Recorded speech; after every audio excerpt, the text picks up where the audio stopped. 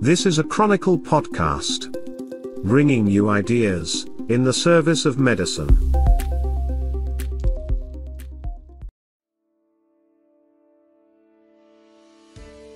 Greetings and welcome to Shear Listening Pleasure with your host, me, Neil Shear. I'm a recently retired academic dermatologist. Over my career, I have been inspired by my many colleagues and trainees who are dedicated to helping people with major life-altering skin conditions. Some people don't recognize dermatology as a real medical specialty. Oh, but is it ever? From the many stories of patients and providers, I hope we can inspire others. We will travel across Canada to delve into inspirational contributions to improve the quality of life of others. Very few specialties have as many diverse diseases as dermatology. So without any gory photos, just friendly chats, we will take you into a world behind the scenes, a world of caring, compassion, and inspiration. And of course, I want to give a very special shout out to our sponsors supporting the podcast from Amgen Canada. Thank you so much. We really appreciate it.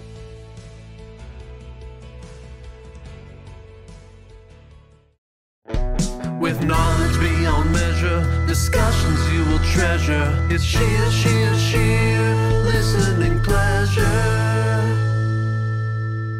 So Erin, these started serendipitously, but the idea was to have a chance to talk to people who are making major contributions to dermatology in a very number of ways in Canada right now. And I suppose we could go beyond that. You flatter me by inviting me. I've listened to all the episodes. I'm a huge fan. You're so kind. But I was thinking about some of the things that I've learned in talking to people about this and their stories. And so I just thought I would just write it down a little bit. What we're sort of looking at as a broad theme, besides recognizing your experience and expertise and all those contributions, but your own evolutionary journey, I called it. Basically the kind of thing is, how did I ever get here? And it's the kind of thing you, especially when you retire, if you think I'm no longer there, how did I even get there? And that, I just call that the evolutionary journey. The other thing is, as you can expect, there's been a focus on diversity and equity. And that's not just in practice, but in teaching and in all sorts of everything in what we do, and included, we go everywhere across the country, language, indigenous populations, all kinds of things, but they're different for different people. So it's been interesting to hear how people may have different perspectives on the focus on diversity and equity.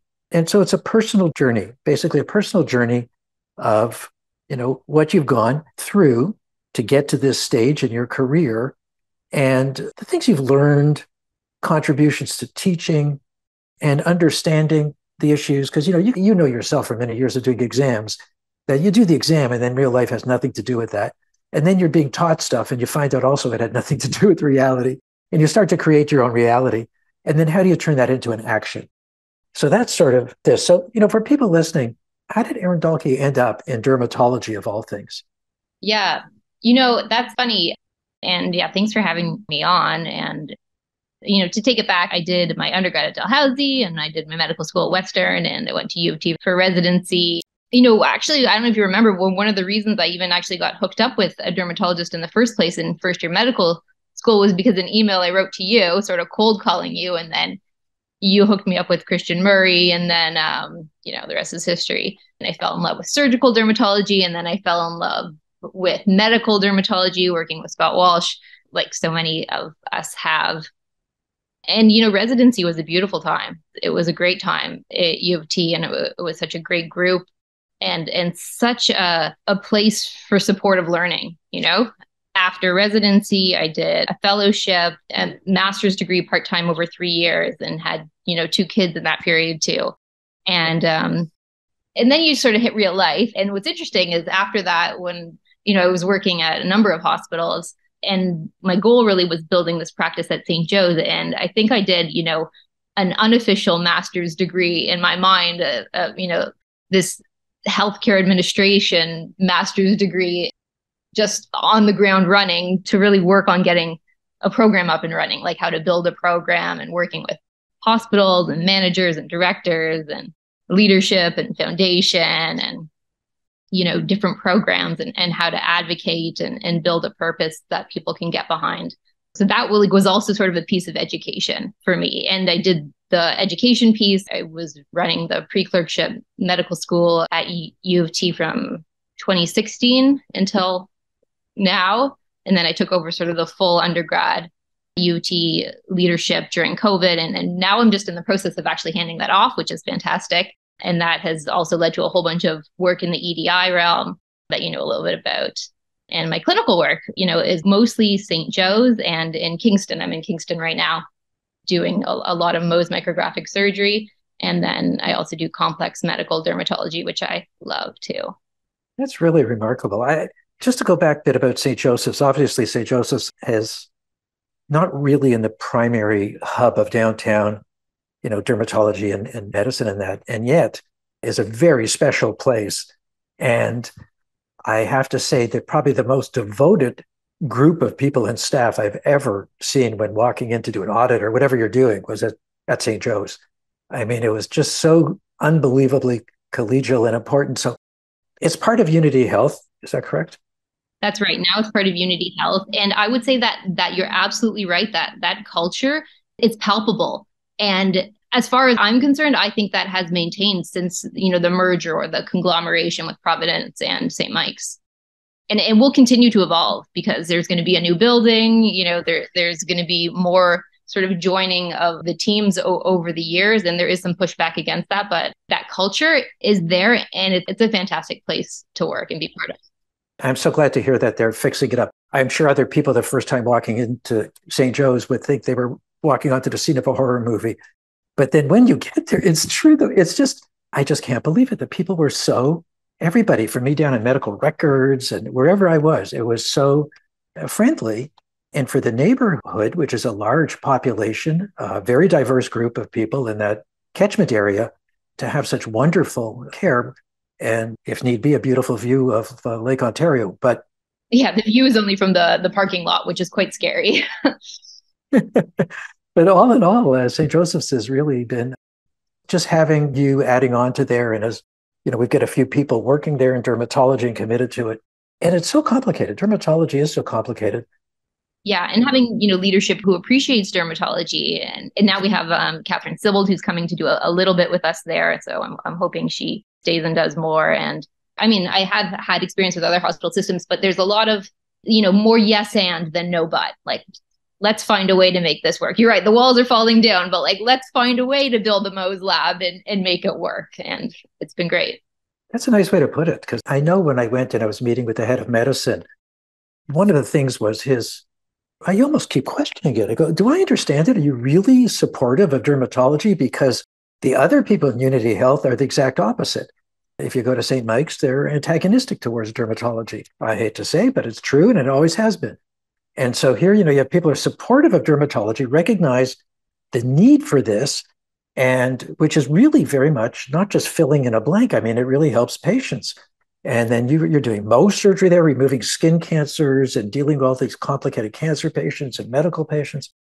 And I would love for this to be the model for community hospitals. I would love for people to come out of residency and have a community hospital in their area that they can support and the hospital supports them in whatever way it is. But, new grads are not going to support hospital dermatology without a little bit of a give and take. And, that can be teased apart in many different ways, what that looks like. But, people aren't able to run a business on their own, a small business, and support the hospital. So, and hospital dermatology is so fantastic. I mean, the cases are incredible. And, the care we can provide, the diagnoses we can provide, getting on an SJS early and preventing it, just to be present and to be able to support the hospital. I mean, that's what I would love for Ontario and Canada.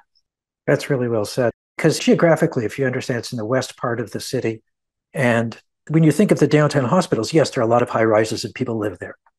But these are people, in houses and all that stuff scattered around there who do live there. And they're on the ground, if you will.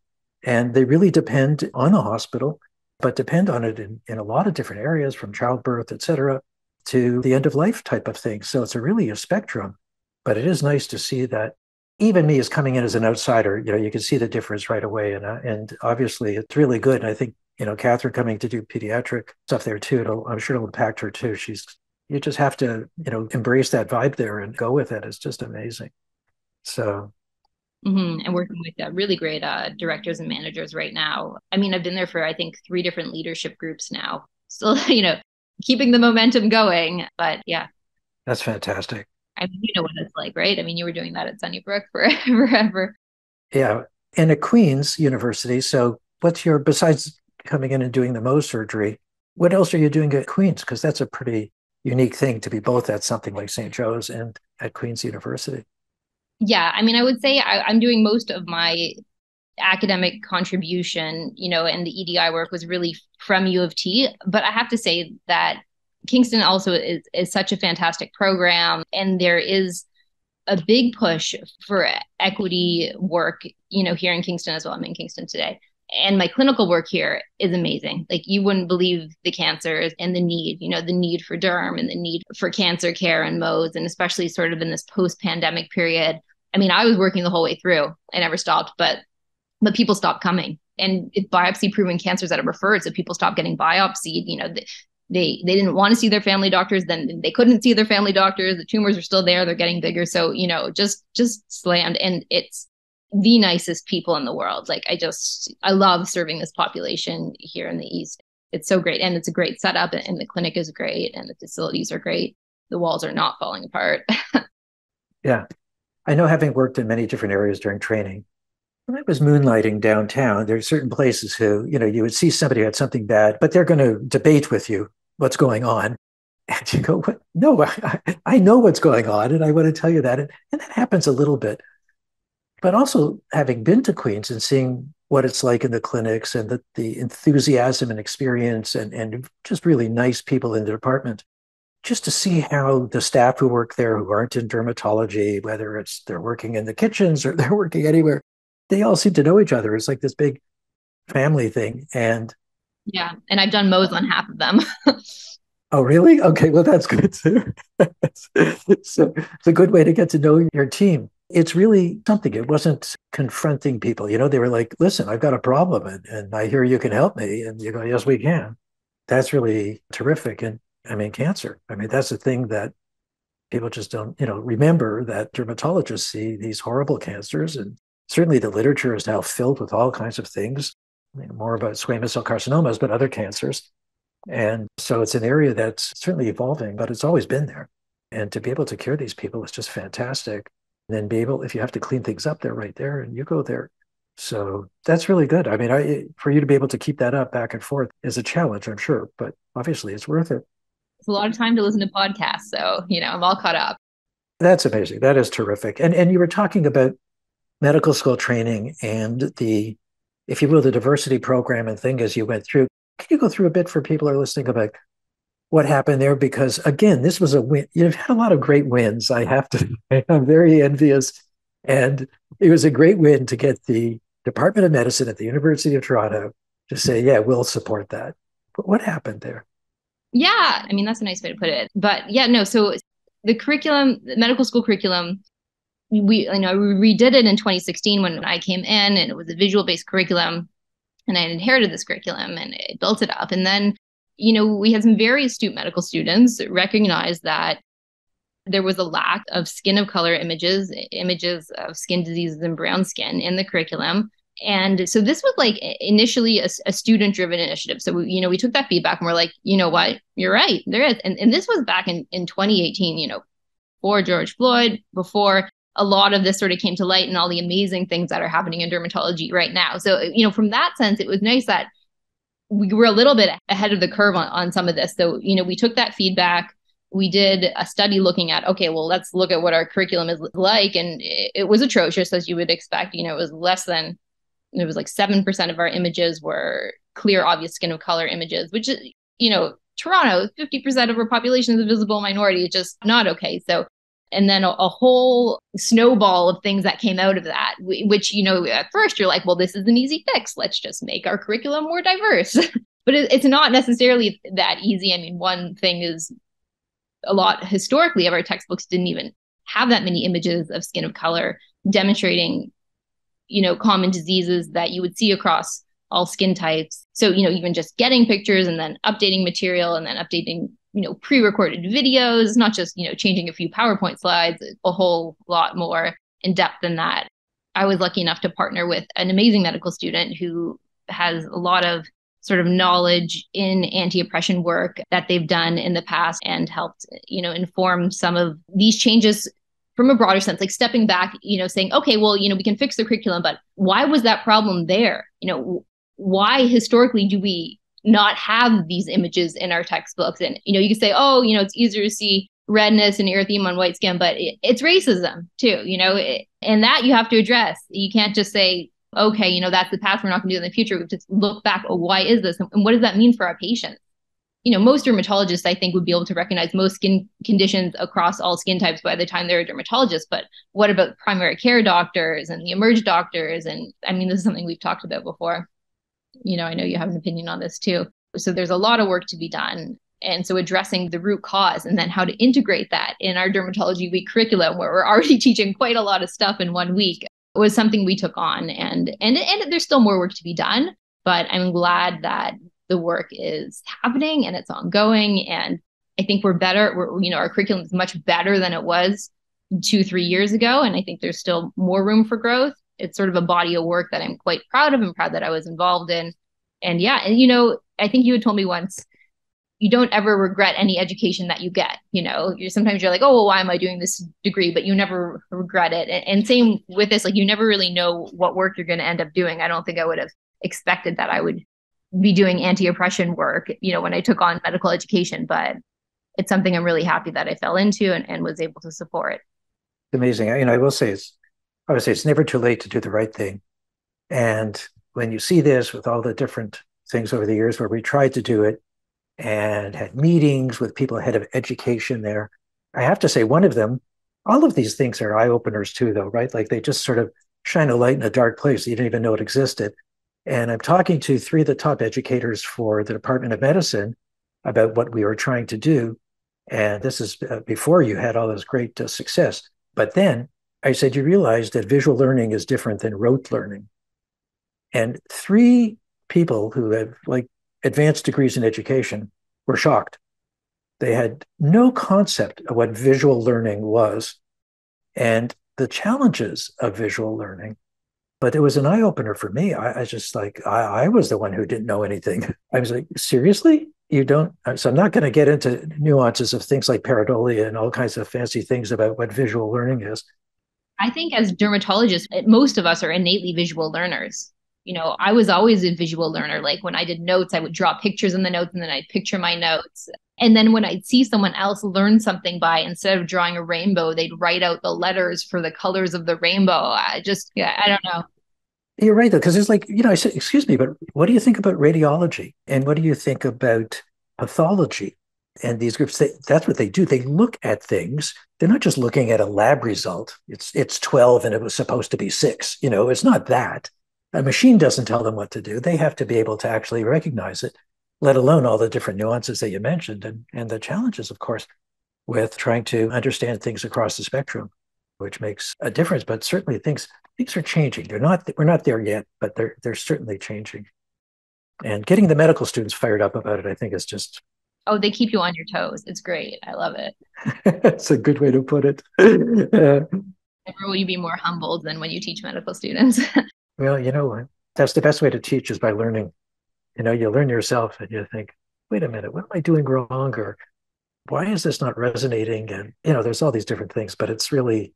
And then, of course, the pandemic and all that stuff changed so many of these kinds of interactions, the teaching tools, things like using Zoom and everything like that has made it different, not necessarily worse, but different. And we're not out of it yet. We'll see what happens. But I'm really glad that you're able to continue to do all your surgery, at least, trying to catch up. I assume it's challenging. There must be quite a waiting list for the Mohs surgery. Yeah, waiting lists are funny. They go up and down, and there's a lot of external factors, especially when you're a referral-based service and things are affecting, the referrals. So, if the derms aren't working or if the family doctors aren't working, and how those waves went up and down in the pandemic. I mean, a little bit of it was like me being displaced. I stayed working the whole time in the pandemic. I never stopped. I did lose some hospital-based services like space and nursing, and mostly at St. Joe's, but Kingston, I was working the whole time. Me and the truckers on the 401, the only ones driving across the highway. You couldn't stop. There were no bathrooms. No, that's really great. And I think, just to hear the people's practices and the enthusiasm in teaching and learning and the diversity of what we do, it's just really special. And I'm just so in awe of what people have been able to do and to continue to, take action in areas that are making a difference for patients and for better care, better recognition. And it's different. I mean, obviously the geography of Canada is quite diverse. So there's going to be a lot of differences depending where you are and what's expected. I had a day, this was a few years ago, because now my practice is a little different, but I had a day, I had a week where I did like an interpolation pedicle flap in Mohs. We had a patient with gliptin-induced BP. We ended up giving Rituxan on the floor. And then this was when I was still working in the community, and I had, community bread and butter dermatology, like acne, rosacea, toxins, all in the same week. And I felt like I was a real dermatologist with a capital D that week, like I was doing the breadth of dermatology, and it was nice. And I love having a focused practice too, which is now mostly Mohs and complex medical dermatology, mostly inpatients, not so much outpatient, except for those follow-ups, because those BP patients don't go away. But yeah, no, I think we have an amazing specialty, and there's so much you can do. Yeah, I'm just glad when people, our colleagues outside of dermatology, recognize that, what, let's ask the dermatologist. And I remember when I was doing my early training in McMaster in Hamilton, the head of medicine would refer cases to us, which had nothing to do with dermatology, but he didn't know what was going on, and he thought maybe we would, which I always thought was great. That was really, really like, I don't know what this is. And he was a genius in these rare diseases, but he just, he knew every now and then. And often we didn't know either, but still it was, that wasn't the point. The point was we were on the radar, and it did matter. So it sounds like you've got a lot going on. Do any big changes coming up in the future, or? Expanding at St. Joe's, which is really exciting. I'm going to be doing more days there per week, and then we're building out a lab, which is not in, the immediate timeline, but hopefully 12 to 18 months to be in a new space in the hospital, which will be great.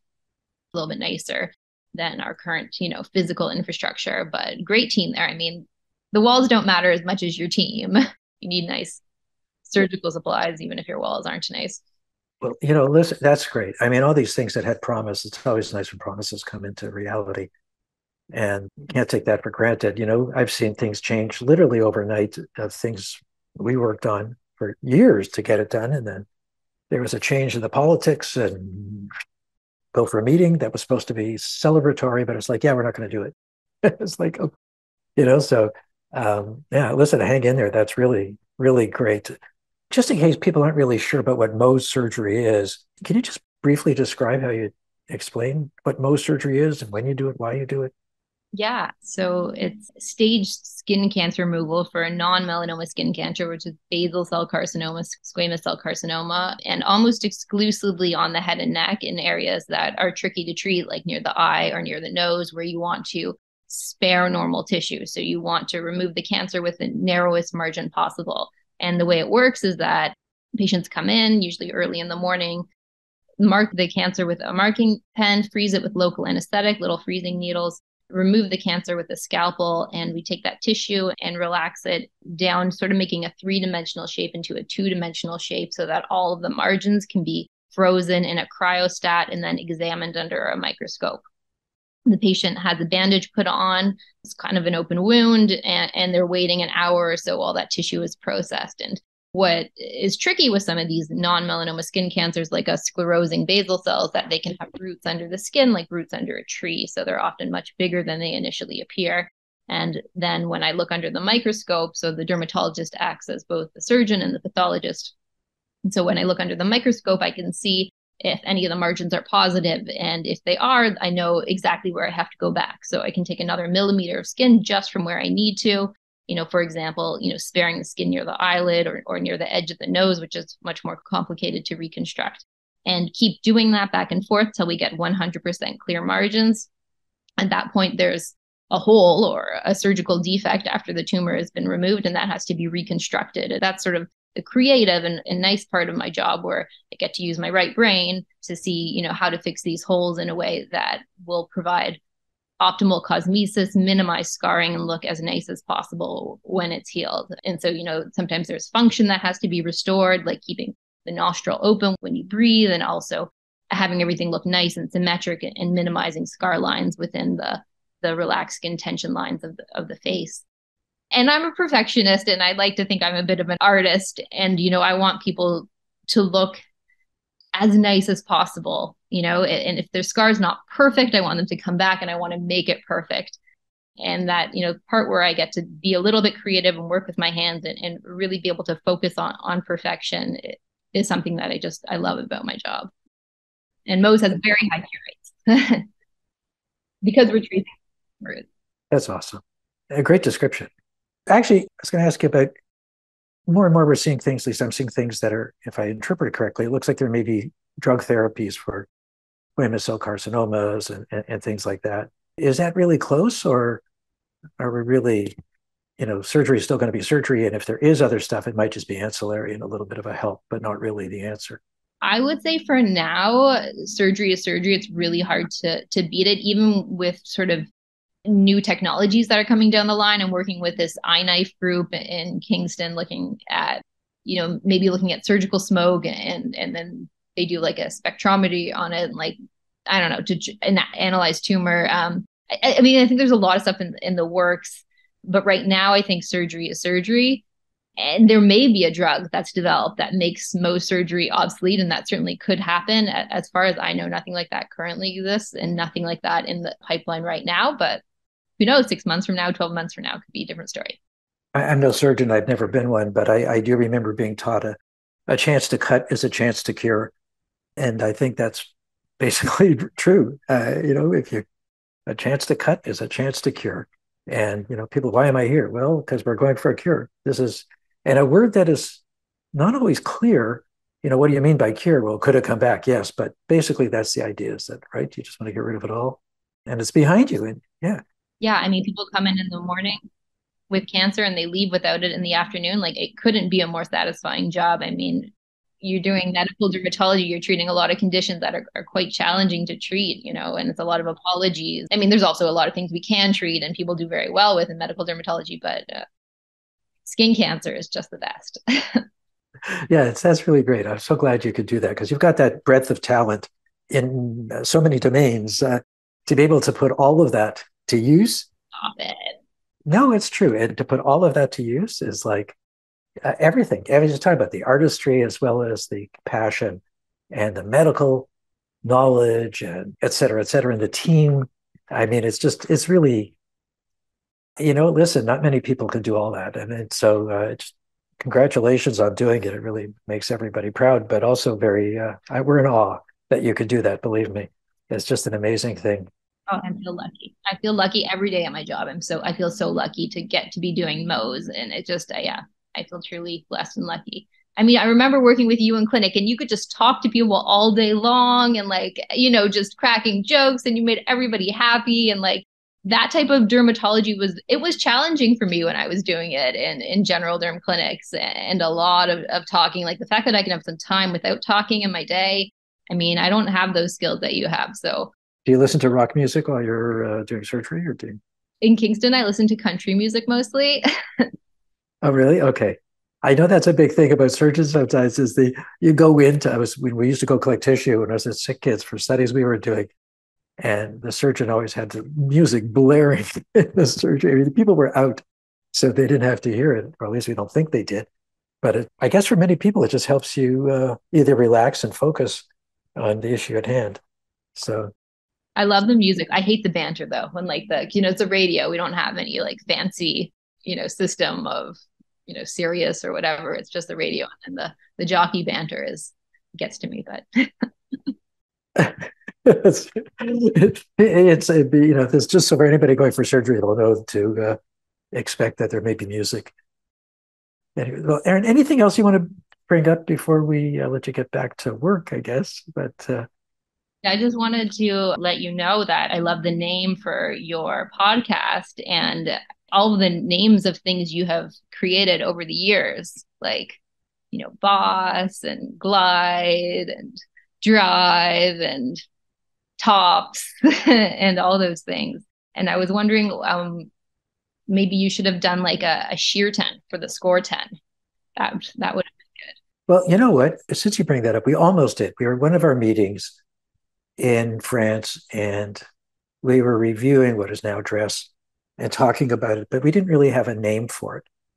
And Jean-Claude Rougeau, who passed away last year, was the head of this, and he didn't want to hear it. But one of the dermatologists from Paris said, "Oh, we should call it Shear syndrome."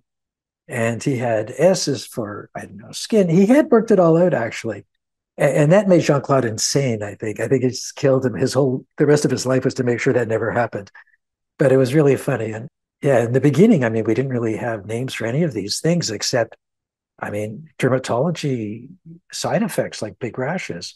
There were a couple of names thrown around, but it was never really standardized in a way. And now that we're getting into it, we have a big dress meeting over the weekend. And it's all, all the patients are saying, well, we've had it. Now what happens?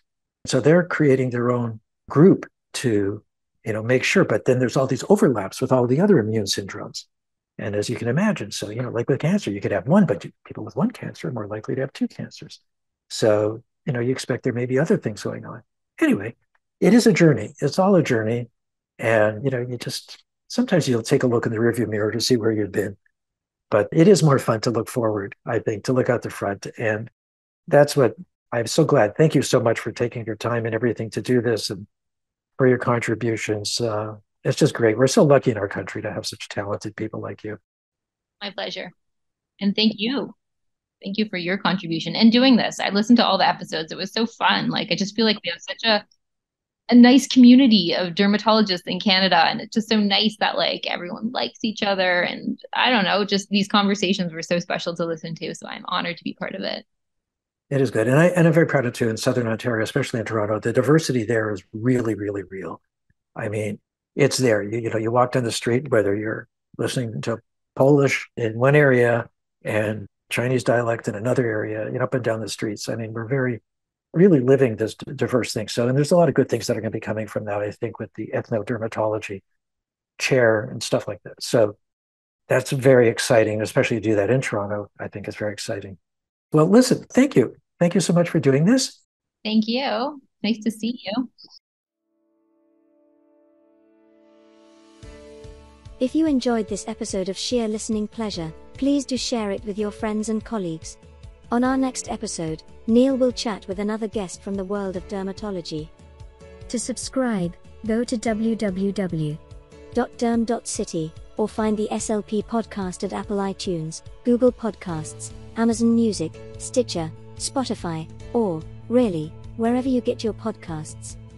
The producer is Jeremy Visser. Research for this episode came from Cristela Tello Ruiz, John Evans, and Kylie Rebernick. Support for this podcast comes from Amgen Canada. Amgen Canada serves dermatology patients throughout Canada by delivering vital medicines to them. In addition, Amgen contributes to developing new therapies or new uses for existing medicines, in partnership with many of Canada's leading healthcare, academic, research, government, and patient organizations. Today, tens of thousands of Canadians use Amgen medicines every year. Learn more at www.amgen.ca. Send your comments to slp@chronicle.org. Until next time, be well.